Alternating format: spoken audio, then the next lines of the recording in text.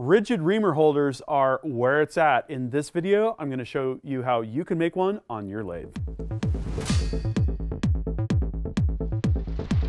Gavin here from ultimatereloader.com. If you watched my chambering video with Bruce Tom at his personal shop, he's the owner of that machine, you saw me introduced to his rigid reamer holder tool holding methodology. And this is really cool. I've used multiple types of reamer holders, floaters and other types, and this system is great. I'll tell you why, for a couple reasons. First, rigid tool holding is good tool holding. That is the religion, literally, that Bruce Tom has infected me with. More rigid, more better. The other issue you might run into with your lathe is the tailstock might not be perfectly aligned with the spindle in the headstock. So let's say you've got the wrong angle or the wrong height or you're side to side slightly. Making your own rigid reamer holder will completely solve that issue and give you perfect rigid tool holding characteristics. This is going to cut down on chatter. You're going to hear a different sound. It's going to be very solid and it's very accurate. So I'm a big fan of rigid reamer holders. But if you want to make one, there's a few things you need to keep in mind. Another great thing I didn't mention, it's very, very affordable and perfectly flexible.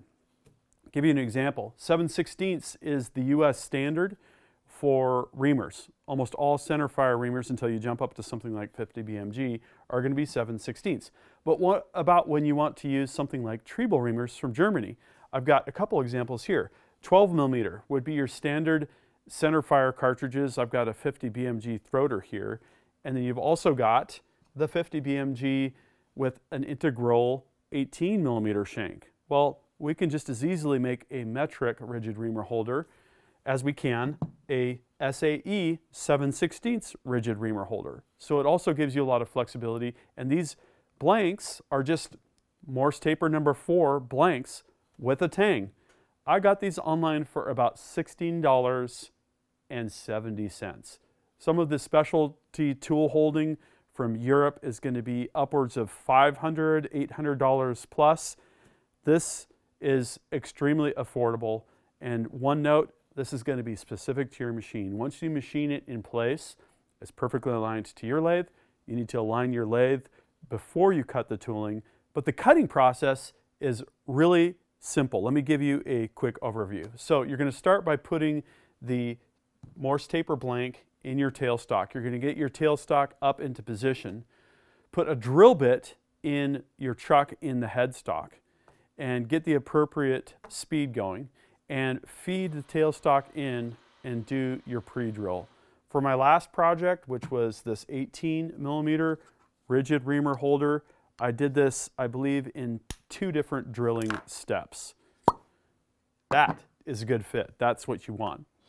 So you're going to pre-drill the bulk of the material, and then you're going to affix a boring head in your headstock. And this is the boring head that I used. And I had an experiment that didn't go so well initially. It wasn't a problem because I was just trying to bore the hole true.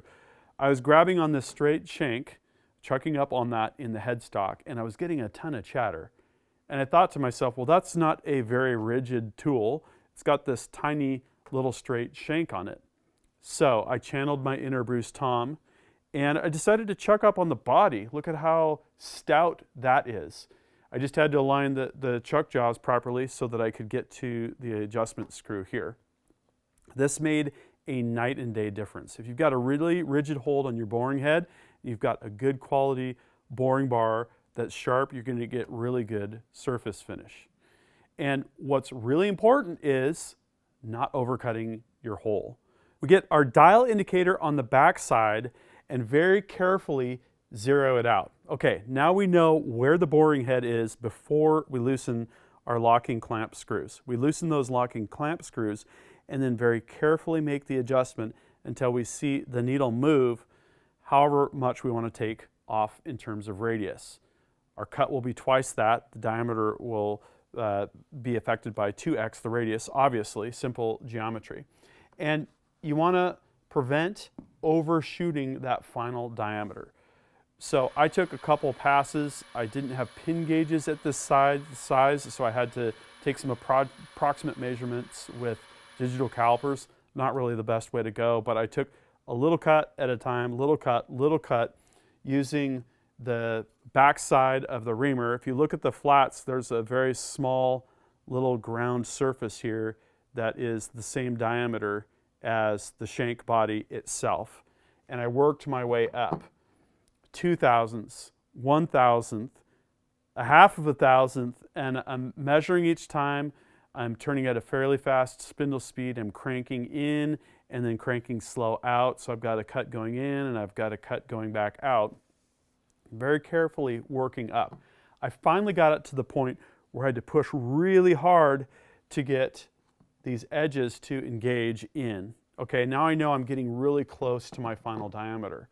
And everything is cut perfectly straight and true, perfectly coaxial with respect to the spindle.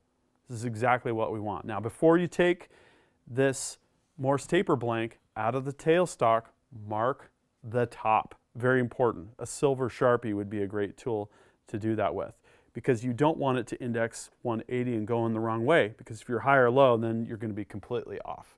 I forgot to do that this time, so I had to use an indicator, a dial test indicator held in the truck, and test both ways. I found the correct orientation and then marked it. Okay, so that's just a little sidelight. We then take the rigid Reamer holder that we've just cut the hole for, put it in the headstock, clamp it, and hone it to the final shape. We're not going to change the real dimensions here. We're just basically affecting surface finish and taking off the tiniest amount of material. I used a wooden dowel with some sandpaper through a split cut on the end to very carefully hone with some machining oil on it, and would test fit with the Reamer until I got just the right fit. You can see here it's an airtight seal even without an O-ring. Really, really good fit.